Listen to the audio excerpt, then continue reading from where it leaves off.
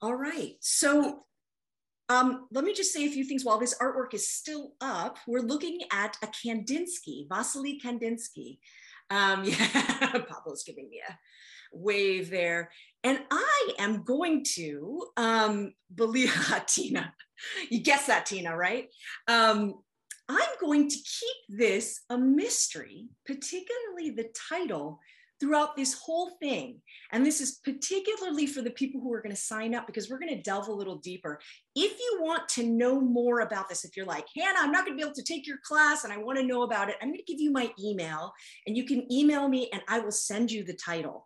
But I want to keep this a little bit of a mystery because that title does some interesting things, I think, for us as the viewer. And I really want to hold that in my back pocket for the future, for future students. But again, if you can't take the class, email me and I promise I'll send it to you. I'll even send you a fun link. But one of the reasons why I started with Kandinsky is considered one of the pioneers for abstract art, abstract modern art. And even though he marketed himself, this is an early marketer, he marketed himself as the pioneer, as the first abstract artist, which has really become contested now. He still is a really important person and a joy, I think, personally for me to look at. And so I thought it was really appropriate. Okay, so we're gonna put this down for now so I can look at your beautiful faces.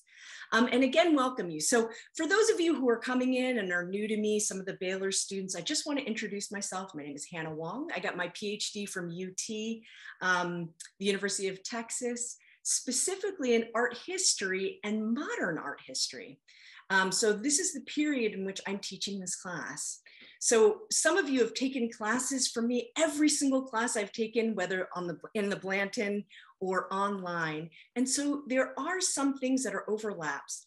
But what I'm really excited about in this class is to dig deep into this concept of abstraction, okay?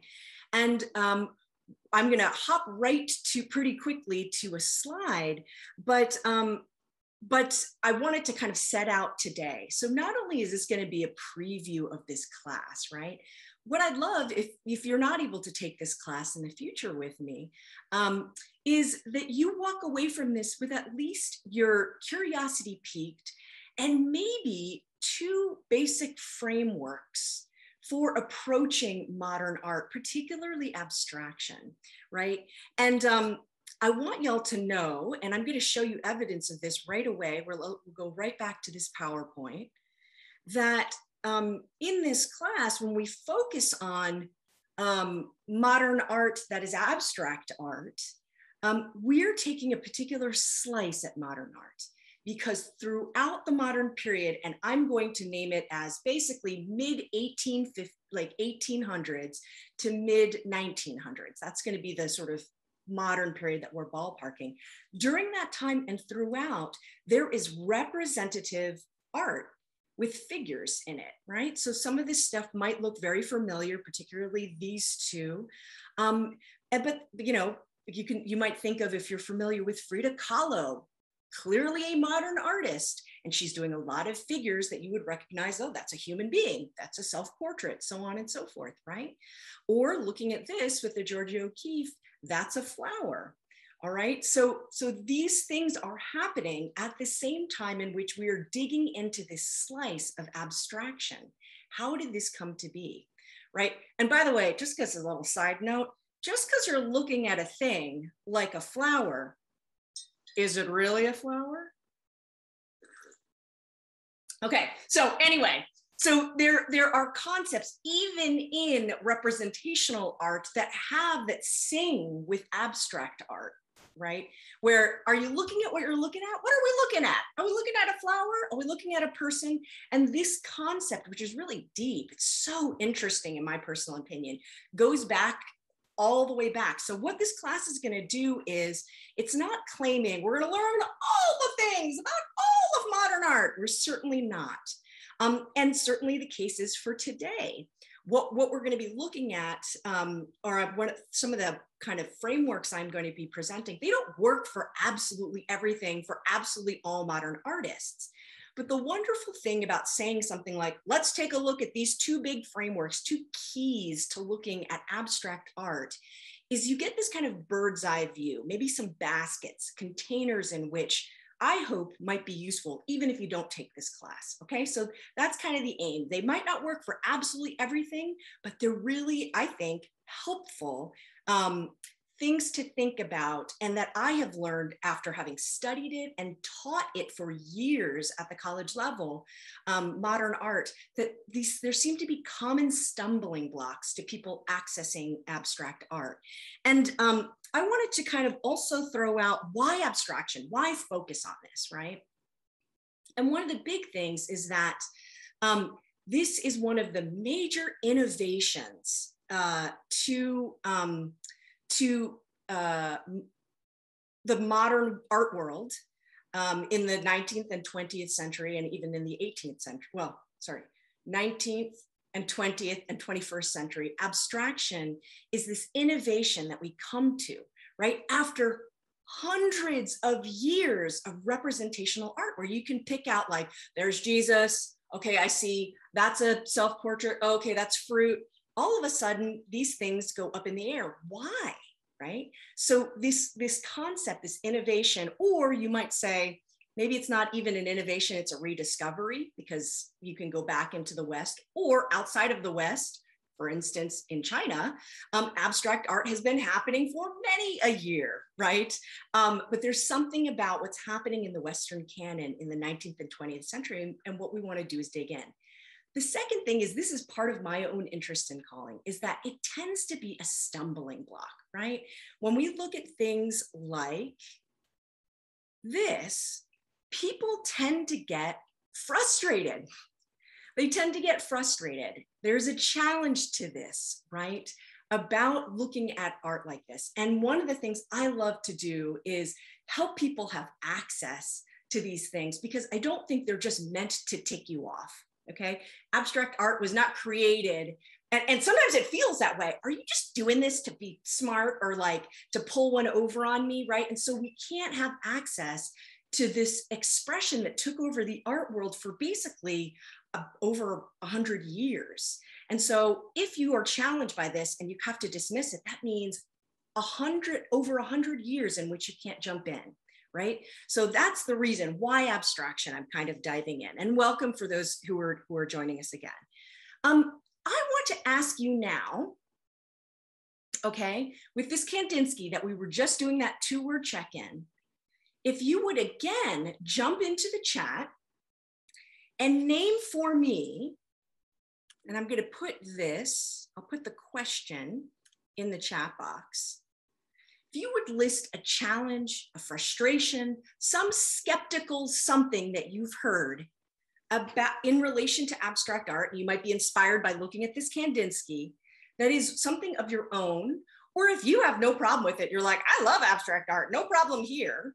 What are some of the things that you have heard as a challenge to diving into abstract art? So let's just list that, because if I'm going to go into these keys, I would rather that I'm speaking in relation to stuff, you know, what are some of the challenges, right? Like maybe I'm making it up, but I have a feeling I'm not. So let's see what some of these things, right? Lorraine, docent, right? Who's saying this, a docent at the Blanton. My child could do that. Ellen's pointing out, my kid could do that.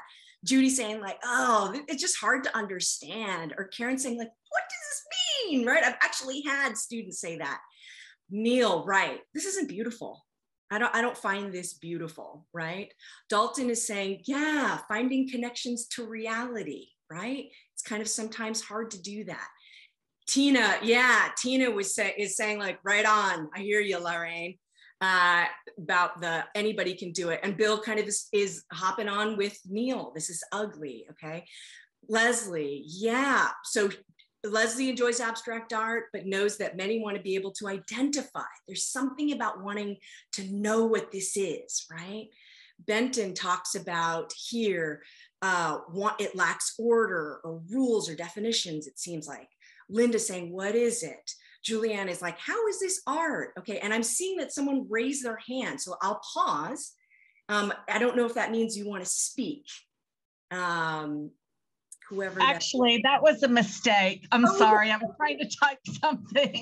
No problem, Mary. Okay, cool. Okay, so, this Julianne is saying, like, how is this art? Again, how does this doesn't make any sense, Ellen is saying. Mark is saying, yes, is this artist trying to pull one over on us, right? Are they trying to feel?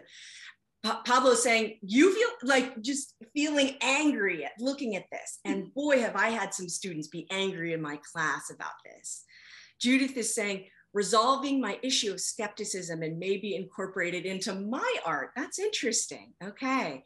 Janet, tapping into emotions. Janet is also a docent at the Blanton. And so, like, does looking at some of this stuff, tap into some emotions. And Janet, I've been with you on the floor and you've been around people who have had emotions, right?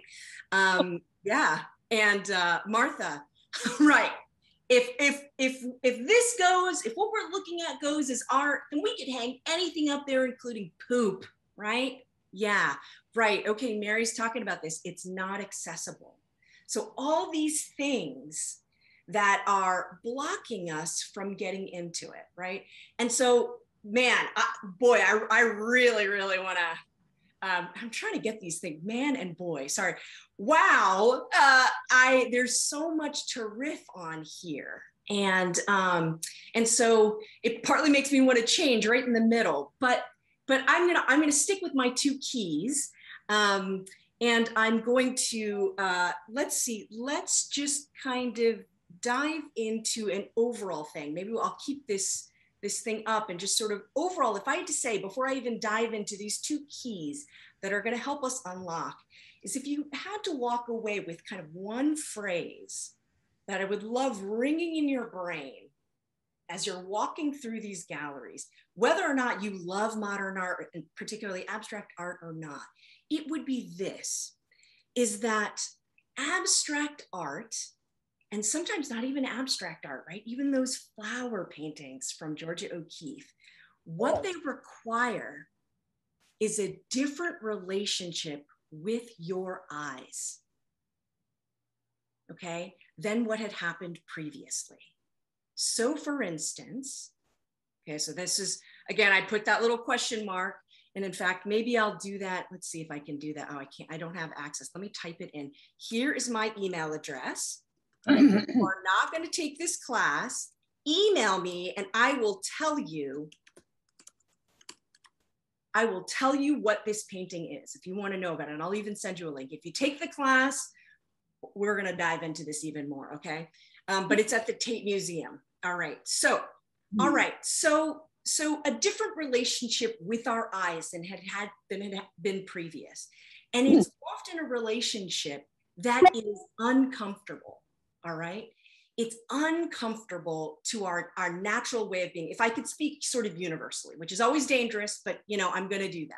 It's uncomfortable. I would argue that at least for the Western eye, this is actually this is interesting, very culturally bound, because I've talked with my mom, who was trained as an artist and feels comfortable with Chinese landscape painting. It's very natural. So, and that tends to be more abstracted. So I'm speaking from a Western bias, but being raised in the West, in the United States, and looking at things like Perugino's delivery of the keys to St. Peter, when we look at something like this, together, if you are from my point of view, so again, I'm using this sort of broad speaking thing, which is dangerous.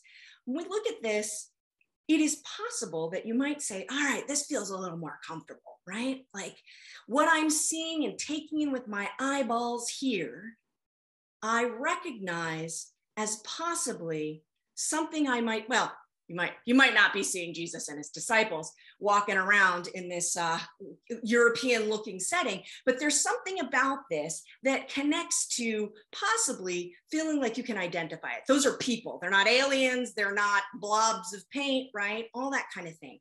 So the first key that I would say that falls under this concept of different relationship with your eyes that might be uncomfortable for you, is that heads up, modern artists were having a genuine conversation with themselves. You'll see in their writings, they're struggling through it with one another, right? So these avant-garde artists are having this struggle with one another and asking the question, this sort of challenge.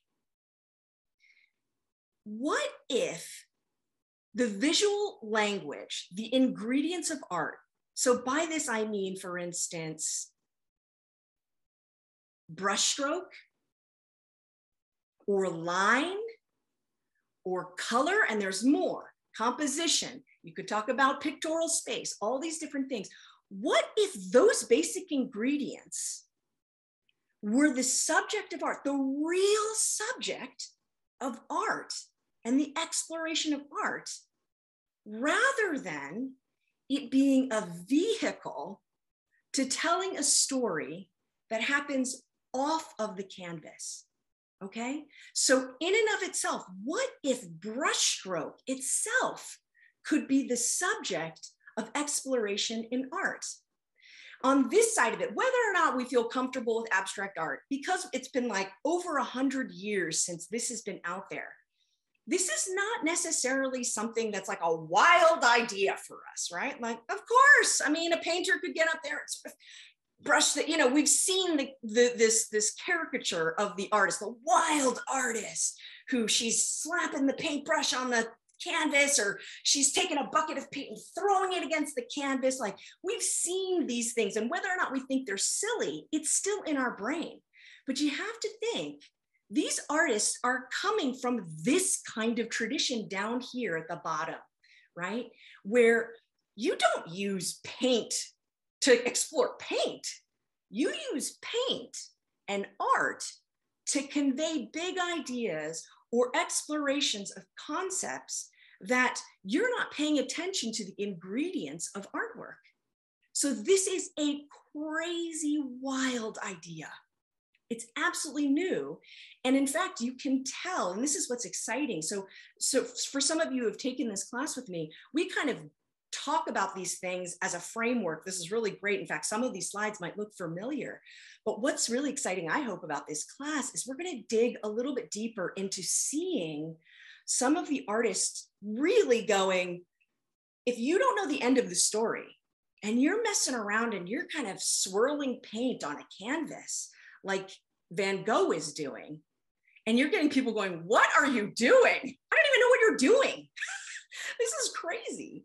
Then this idea, this concept of going, I kind of want to break down and examine how color might be expressive in and of itself.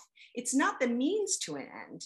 It's not like, what if the only way to show love is to paint a Cupid, or to show spirituality by showing an old white guy with a beard floating in a sky? That's the only way to show spirituality. What if we used color to do that? What if we used line in and of itself, not to tell this story, but to evoke a relationship with the viewer? Can that be done? I don't know. Let's try and put it up on a gallery wall. And a lot of times the artists themselves stand back and go, I don't know if I did it. I don't know, did I do it? Is color communicating to this other person?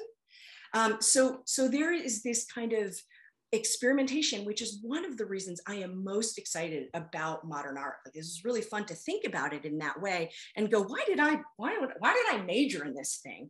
And a lot of it is because you can feel artists going, I hope this works. I think it works. And other artists going, I know it works. I know that blue communicates X to other people, right? And then you've got sort of the old guard going, what? Like, we don't even know what you're doing. We're actually like worried for you. We actually think maybe you've become insane, right? So there's this whole idea of a different kind of exploration, right?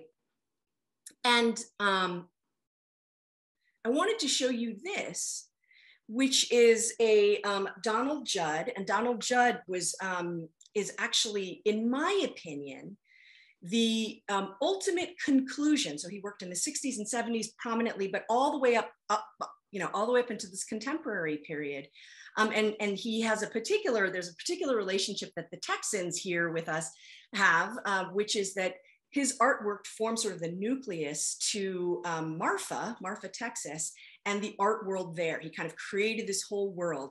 And in fact, side note that I'm letting you in on, this class could really be called On the Road to Marfa, because also, side note, Hannah has a dream of leading a trip one day to Marfa. And this is kind of a preparation. Yeah, Bill, right? As a preparation, like, how did we get there? So when we look at Donald Judd, so I'm giving you an example of this Donald Judd here. He is the extreme example of, in fact, art is not about painting the world off of the canvas or outside of the sculpture. Art is all about the formal qualities. And by form, I literally mean its color, its shape, it's the way that it takes up space, so on and so forth. That's all that art is. All the other stuff is deceit. That's extraneous stuff. That's not really where art is going. That's something that can be said elsewhere. You can tell that in literature. If you want to tell a story, tell it in literature, right? Or in history, right? Art is about, and this is starting to bubble in the modern period, is about the things that only art can do, the art materials, right? That's what it is, and the impact on the viewer. So if what you're thinking about is, when I look at these blobs of paint, or like, what is this, blocks of color? I don't understand how this is a sculpture, right? The reason why that's a stumbling block is if you're in your mind thinking, are these folks actually trying to convey the outside world in the way that my eyeball takes it in, like imitative or mimicry? If that is what you think that these artists are trying to do, then you're absolutely right. They have failed utterly, right? Like, this is not a great sculpture of Benjamin Franklin or whoever, right? But that's not what they're trying to do. So whether you agree or disagree, this is a major thing that they're kind of struggling with. And Donald Judd becomes the absolute epitome, in my personal opinion, of that. Okay, so then the second key that I would argue for is this interest, and I'm going to go back here, in the unseen world. So when I say there's a different relationship with your eyeballs, right?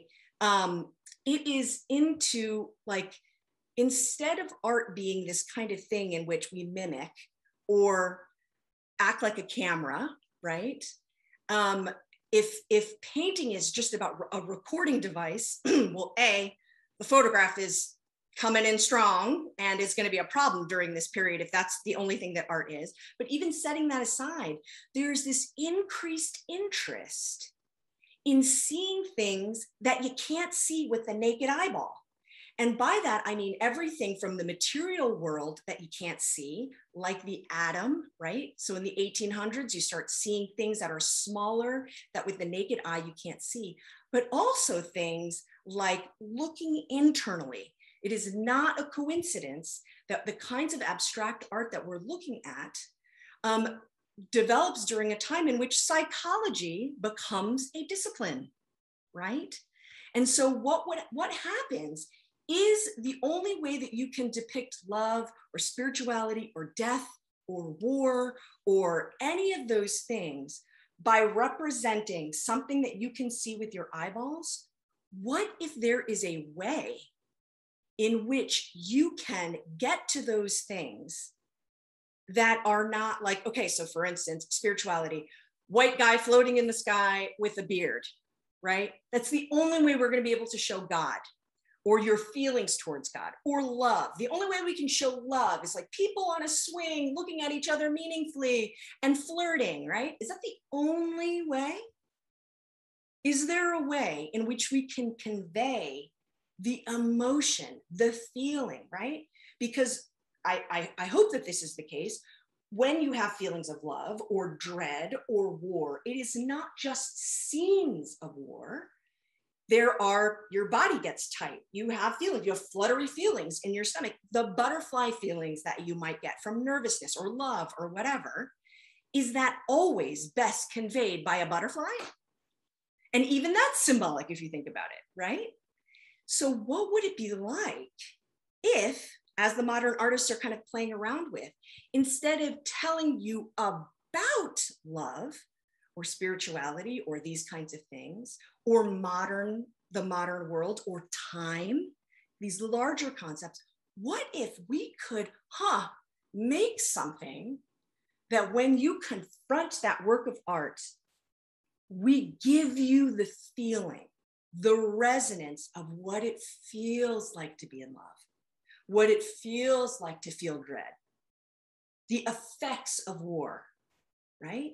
So that's the sort of secondary thing. So we've got this one thing, which is there becomes, ironically, this interest in being very literal. We're going to look at what happens when we put paint next to this color paint and do this kind of line. What is the effect of that, right? Maybe art could just be just that. Whoa. Can it hold without a story that everybody can identify? I don't know. We're still struggling with that today, right? If we look at our chat box. So that's one thing. And then modern art is also experimenting around this idea of, what if we didn't show them about a thing? What if we conveyed or had them have a relationship of what it's like inside, internally, with what stuff you can't see with your eyeballs, right? So those are these two key concepts to think about that I think help, at least with some of my students in the past, with understanding that it's not just these artists being like, you know what, because this is kind of what they think. How can I make another book?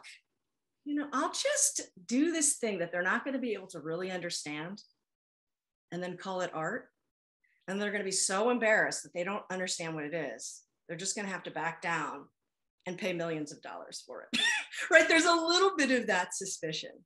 And so one of the ways in which we can also be sort of assured of this is when we look at the artwork and then we look at the writings of these artists, interviews, kind of the struggles that were going on at the time, and even their reception. I think sometimes people think that that's like the elite artist who's being like, stroking their beard and saying, I'm so smart and I can't wait to fool them. And not to say that that doesn't happen, PS, by the way, in the art world, but definitely during these times, a lot of these folks were poor artists who did not have standing, and they are really, truly experimenting. And so let's look in this class at some of the things that they're writing about. We're going to dive deep into, we're going to toggle in this class between looking at these experiments literally in color and line and all that. But we're also going to take a look at the ways in which some things looked the same or similar. So for instance, what we're looking at right here is you would think like, all right, Mondrian, right, is kind of these kind of streamlined, minimalistic things. There's no shading here, right? It's blocks of primary colors, whites and blacks. That reminds me of this Donald Judd, right? Even just working in geometric forms, they've got to be similar. They are not. They are not. If you do the readings behind this, it turns out that if, again, you just use your eyes, turns out that these artists were aiming, they had different aims, different goals, and that in fact, Mondrian had much more to do with this Kandinsky, which if you kind of look at the comparison, there really does seem to be a lot more in common between this Mondrian and the Judd versus the Kandinsky and the Mondrian. But it turns out that Mondrian and Kandinsky were looking at theosophy. If you've heard of it, we'll go into that a little bit more, but it's this idea that kind of all religions essentially boil down to sort of the same thing. And also that there's this universal connection, that art is really meant to vibe with the universe and to vibe with each other, the viewer, this kind of thing. And that was one of the ends of their artwork, these top two artists up here. Judd would he would roll over in his grave if that is what you put onto him. He was actually, in some ways, the exact opposite of that. He wanted you to take a look at his work and consider it as an object and not connect it to some sort of larger whatever goals. A lot of it was just, he often called his work like a fact. He wanted it to be like a fact. So this idea of toggling back and forth between looking at these experiments in color and line and all this sort of formal stuff, the form itself, is what we're going to do in class. And we're going to say, what did it mean to this particular artist to this particular artist group. And it's so fun because sometimes they'll run really parallel to one another. You think to yourself, oh, these impressionists are, they're playing around with brushstroke, just like Van Gogh. They're doing different things. They're doing different things. And that makes sense, which is another exciting thing about art and modern art, is that they're doing some of the same experiments simultaneously, breaking apart these formal ideas of brushstroke and so on and so forth.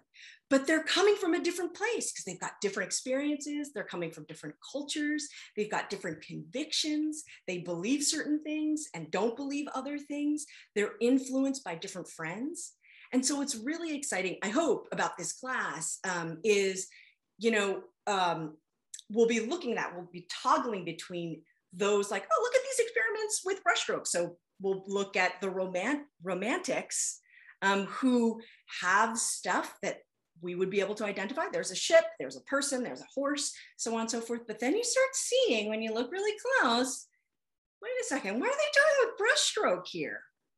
And then seeing like, oh, they're conveying emotion in brushstroke here. There's an expression that's happening in that, right? And so, Lorraine, are you raising your hand? But actually, let me finish my sentence. So let me go ahead and do this. But so they've got that.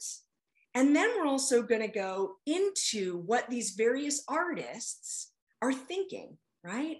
These various artists and these different groups are thinking, where they're coming from, right? So that it's going to be kind of this toggle back and forth. I'll go into the sort of the final thing, but yeah, Lorraine, if you had a question, you want to unmute yourself, or oh, you didn't? Okay, great. So just to kind of land it, and then I'll open it up to everybody here. What in the end are we going to be doing in this class, right? So one, we're going to be looking at history. That's something that happens. I'll give you the context of these various things. But what's exciting is I'm going to start in this class leaning a little bit harder into what do we do with this? I have some of you in this class who are absolutely new, who have already signed up, or some of you who've taken literally every single class with me. And one of the things I want to challenge us to do, and I know that it's a challenge because I am still working on it, is what can we say when we look at a Kandinsky or a Mondrian or a Judd, if we don't have the background yet? What can we actually solidly say? How do we interact with it? And then at what point do we need to bring in that history? How do those two things work together? Because one of the dangers is you can go one way or the other. I'm just going to talk about this Kandinsky, and without knowing any of the history, I'm going to say things like, possibly I could go, this is about his connection with pure color, and he's exploring the rainbow. And if you notice, there's primary color, so it must mean so on. And you just kind of go into this floaty world and do this error that I personally think is an error, where you have this belief that I can say anything reasonably about this artwork. Anything about it, right? And this is a danger, right? Because if you can say anything about an artwork, then in some ways you can say nothing. So like if anything goes, for instance, I believe aliens, this was inspired by aliens. Like when we look at the pyramids and people say that, right? Like those kinds of things. Reasonably speaking, that is not something you can, you could say it, but I don't think reasonably you can say it. So where's the line between that and our subjective views? When can we bring in our sort of interpretation? Where is that line? That is very, very complex, right? And oftentimes in classes, we don't have the time to skill build that, but it is part of your own independence when you stand in front of an artwork. What can I reasonably say? And where am I going out on a limb? It's cool to go out on a limb, but it's really important, I think, in your approach to artwork to know when you're on a limb, right? When you are going out on a limb and what you're hanging on to as you're out on that limb. So there are things that are called art labs that I've built into it, where I'm going to push into that a bit, where I'm going to be, I'm going to have everybody kind of independently kind of work on this, and we're going to talk, we're going to discuss. Okay. So that will be one thing. The other thing we're going to do is lean into some of that theory, right? So if these two things, the Mondrian and the Judd, look similar, right? In some ways, they've got a lot of formal similarities. Then what are the differences? It's the artist. It's the artist's thinking and their theory. And this is where you get to often also hear the artist's voice. And it makes these things sing, right? You start to see like, oh, I get why Mondrian is doing that. Huh, that's why he's putting yellow next to this black. Interesting. You know, oh, Judd, now I get it. That's why he's not just using primary colors, right? I bet you it's also because of this. So that's another thing that we're going to do. And then sort of the last thing that maybe you wouldn't necessarily get it in art history class, where an art historian is just wanting to talk about the facts and the history, is, and this kind of goes back to that art lab, but I'm going to push into it in our class, is really what are some of the ways in which we can start to feel comfortable with being uncomfortable. So I'm going to urge some of us at some times to kind of like, hey, this is the moment in which we can let go. You can feel like, just let go of that and maybe ease into this, right? It's almost like a little bit like a coaching. And part of the reason for that is because I want us to be able to enjoy and appreciate, or at least feel like we have access to artwork, right? You don't have to love it, but this is something that I love to bring. It's like the feeling aspect of art history, but this is towards the end of not just a kind of a hold everybody's hands and have a good time, although that's true, but also I think this is an essential thing to feeling equipped in front of art and not having to always look at the tag or at me or all these other folks, but to having an independent experience. So I'm going to land this and then open it up. What are some of the big questions we're going to ask? We're going to ask things like, why after several hundreds of years of naturalistic or representational artwork, why are we diving? Why are we moving into abstraction? And how are the ways in which we're doing it? And how is each artist trying to break into abstraction? Because side note, there were several artists, for instance, Picasso, very well-known guy, who dabbles with abstraction and just decides abstraction doesn't work. I just don't think it's going to work. And so you have artists going, I think it's too dehumanizing. My viewer is not going to connect with art. And in some ways you see that borne out, right? So what do these artists do to scrabble around it? So we're going to look at, essentially in some ways, case studies of that. And then we're going to ask questions like, you know, how can I approach artwork on my own independently? So those are some of the big things. All right, so I hope that was helpful for those of you who aren't going to be part of the class.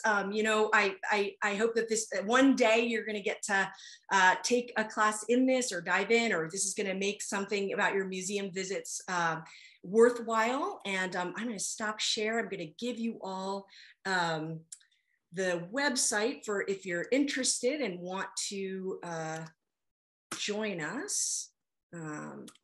Then this is the website to register, or if you just want to email me, you can go ahead and email me. But now I'm going to open it up to some questions, and thank you for joining me. So we might bleed over if at 11:45 you got to rock and roll.